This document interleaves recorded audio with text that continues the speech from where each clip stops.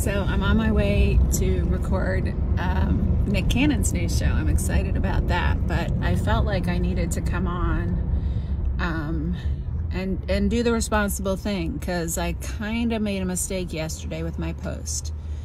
The message was real, right? Like we were talking about it in the comments, that, you know, it's not okay for an adult to require a child to kiss them or hug them or suck their tongue or anything else, right?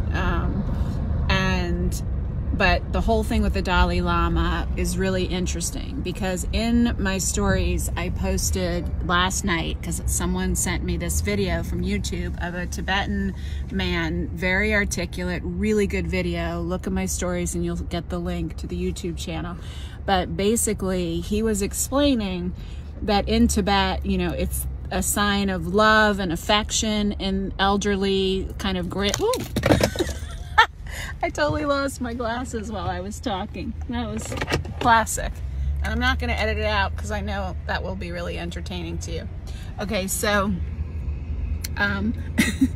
so he was talking about how grandparents and older people are very, you know, teasy. That teasing is kind of a sign of affection and love, and they do that to children. And that when he said, and that it's very common to put your foreheads together and to kiss on the lips is considered something platonic. It's not sexualized like it is in this culture. Now, I understood all that. I already knew all that. The part that I was struggling with was the tongue sucking thing. But here's the thing, there is an expression. So one of the ways older people tease is when the child asks for something like a cookie or whatever, then the grown-ups say, oh, you know, you're asking for so much. You know, they kind of tease them about wanting something. It's a cultural thing. And so one of the expressions is, what, now you want to eat my tongue? You want to eat my tongue? And it's also a common sign of respect, to stick your tongue out. So when he says, oh, he was trying to say, do you want to eat my tongue? That's the words in Tibetan, but he isn't great at English, and so he said, do you want to suck my tongue? But even if he said, do you want to eat my tongue? You know, it would have freaked us out, but it is a very common expression of like playfulness and affection.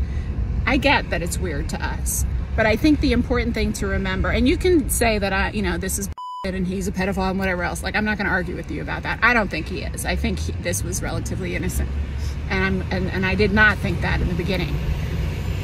But what I will say is that this is just one more sign, and I fell prey to it, of the deep fakes that are going on, because, you know, there are people that don't want him to have so much spiritual leadership and power, and so they cut together this video to make him look horrible. And if you watch the whole video, which that video link will show you, the guy is explaining all of this, and I'm just explaining to you, and then shows you the whole clip that was taken out of context. And that the mother's right there on stage with him. The child is asking for a hug. He's laughing. So they cut it to make him look really bad.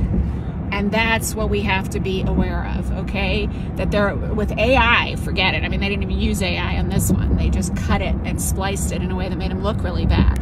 But we have to be really calm and not rush to judgment and get all the facts, because those who are wanting to separate us and do harm to others are going to use us and cancel culture to do that. So just be really, really aware, be really, really careful, keep your eyes open, don't jump to conclusions, and know that on social media and just in the digital world, looks can be really deceiving, okay?